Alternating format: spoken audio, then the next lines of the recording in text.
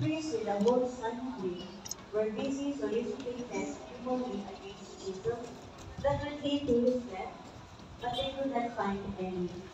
Many spoke against him falsely under oath, but their testimony did not agree. Some, for instance, on taking the stand, testified falsely by alleging We hear him declare.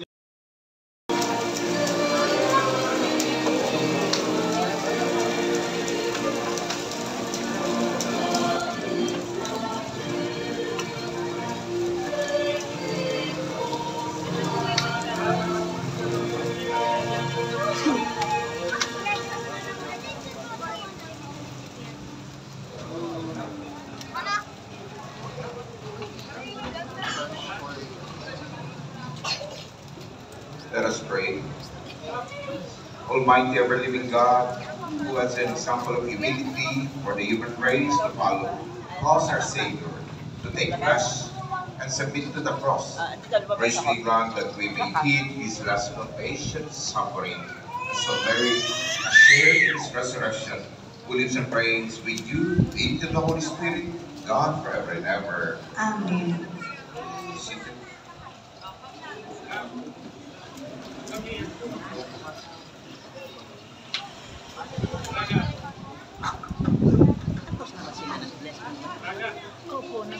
A reading from the book of the prophet Isaiah.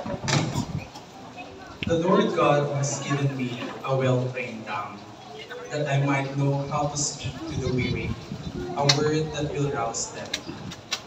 Morning after morning, He opens my ear that I may hear, and I have not rebelled, have not turned back. I gave my back to those who beat me, my cheeks to those who plucked my beard. My face I did not shield from buffets and spitting.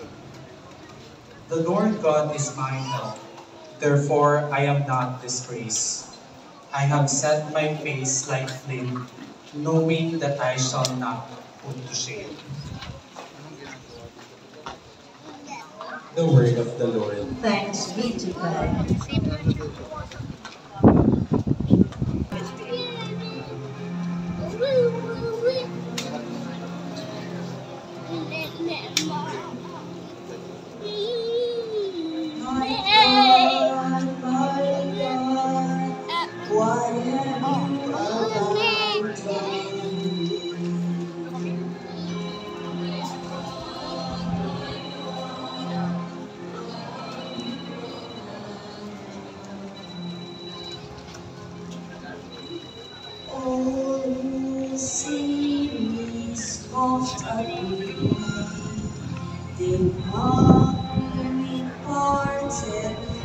They walked their hands.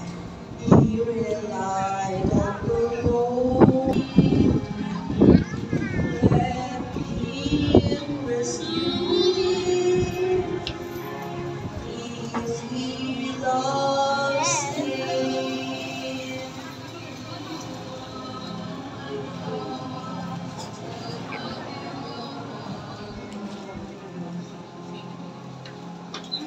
Indeed, many dogs surround me. A pack of evildoers closes in upon me.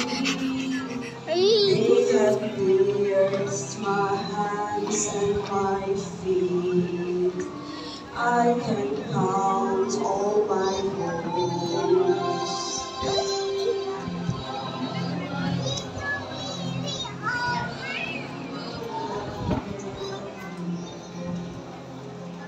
They divide my garments among them, and for my best he denied it. A little later, the bystander said to Peter once more, You are certainly one of them. You are a Galilean, are you not? He began to curse and to swear. I do not even know the man you are talking about. Just then, a second cockcrow was heard, and Peter recalled the prediction Jesus had made to him. Before the cock crows twice, you will deny me 3 times. broke down and began to cry. As soon as it was daybreak, the chief priests, with the elders and scribes, that is, the whole Sanhedrin, reached a decision.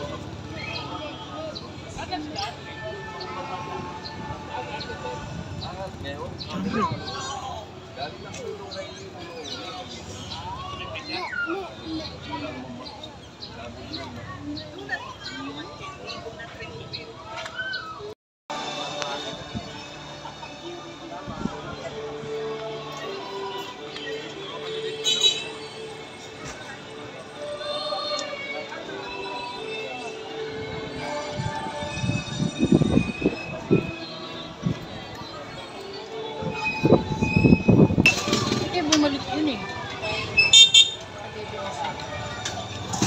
Tapos na. Alas pasan.